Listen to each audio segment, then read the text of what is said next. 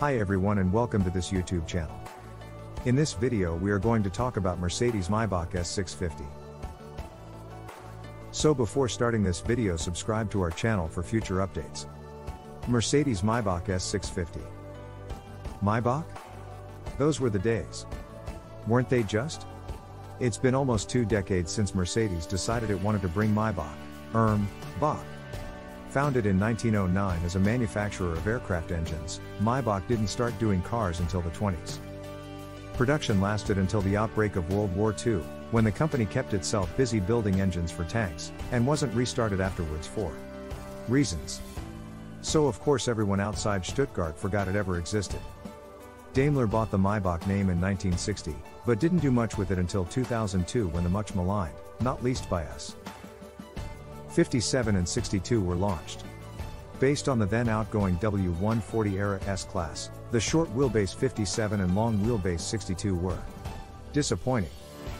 Hugely expensive, luxurious and powerful, but compromised by an ancient platform, questionable styling and the fact Rolls-Royce had just brought out the excellent Phantom.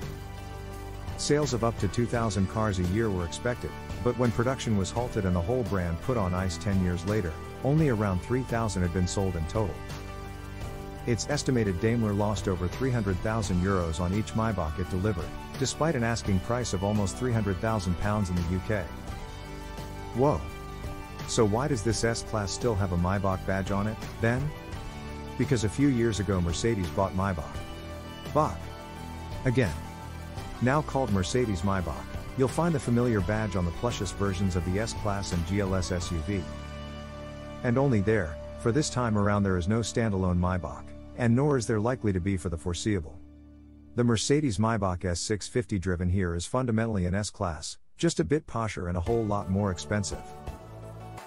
Does a normal S-Class have that much chrome? It does not, well spotted. On the face of it there aren't many differences between the Maybach and a normal S-Class. The Bach has lots more chrome trim, a new deeply unattractive grille and different wheels, among other things. It's all designed to appeal to the Chinese, Russians and so on, places where more chrome equals more luxury, and where Maybach is comparatively popular. Still quite subtle though, merely glance in its direction. And you might not twig it's anything other than a long wheelbase S350D. It's certainly a bit more discreet than a Bentley Flying Spur or Rolls-Royce Ghost. In this spec, at least, which foregoes the optional £12,000 two-tone paintwork and bright finish wheels. Look harder on, you'll see the signs, and not just in the form of all the badges. You'll notice just how long it is, over 20 centimeters longer than the already very long wheelbase S-Class. And how the rear doors are actually an entire different shape.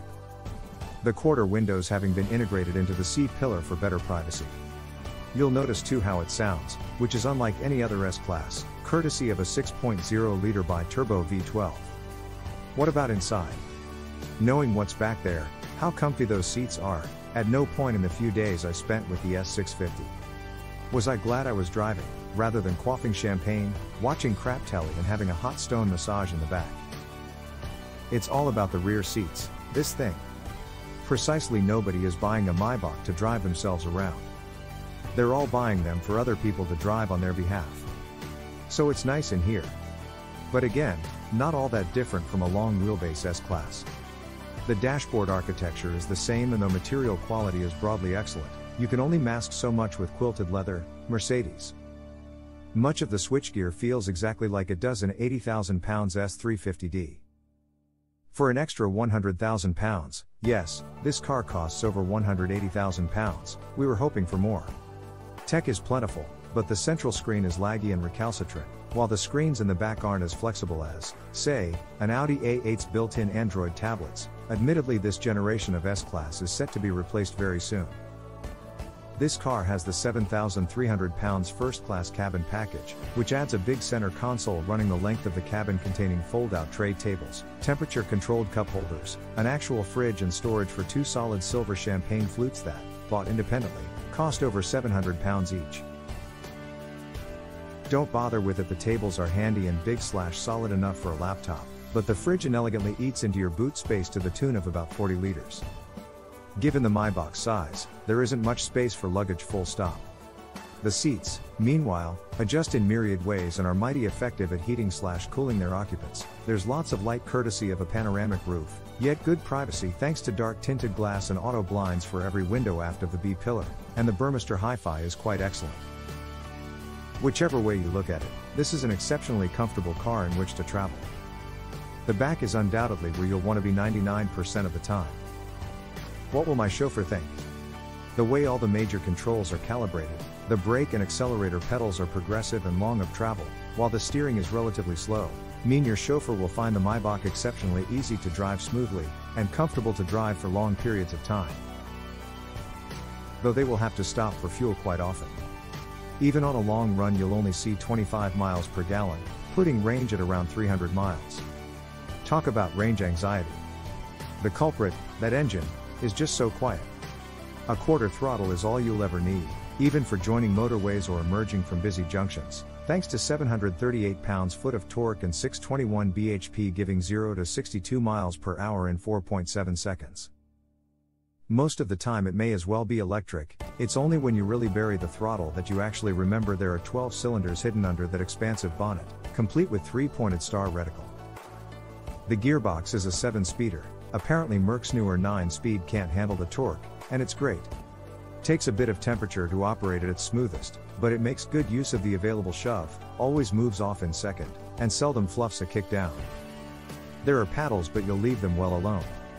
As you should the sport mode and G readout, which are hilariously unnecessary, and the curve function that means it leans into bends at higher speeds. While clever, the effect it has is of overactive all-wheel steering, a la Renault Megane GT. Smoother progress can be made with it. Turned off, actually its default setting, which is fine given the S650 doesn't actually roll that much anyway. More impressive is the predictive suspension, which can effectively pick the car up ahead of speed bumps to lessen their impact. The system is a bit hit and miss and only really works in town, but when it works very well indeed. In general the Maybach rides well, as you'd hope and indeed expect it to. Worth buying? Even now, mere months before its replacement is due, the S-Class remains our favorite limo. So is the ultimate version of the ultimate limo, the Mercedes Maybach S650 ought to be a bit of a no-brainer. Only it isn't. Good though it is, a long wheelbase S500 is 90% as comfortable, more economical, just as fast, more discreet and far cheaper. While impressive on many levels, the Maybach simply doesn't offer enough over and above the standard car to justify costing more than twice as much. Thanks for watching.